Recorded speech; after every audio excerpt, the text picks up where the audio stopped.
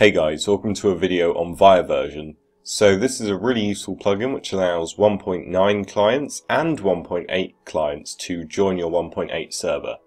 So all you need to do really is just pop it into your plugins folder and start up your server. As you can see, I am using a 1.8.3.jar. You can use any. I presume it works with all of them. And once you've done that, you will need to open Minecraft either in 1.9 or 1.8. It doesn't really matter which, because it works for both, which is great. So I'm just waiting for the server to come up, and there it is. So as you can see, on my 1.8 client I am in the game, and if I join on my 1.9 client I am also in the game. So if I teleport to my other account, here he is.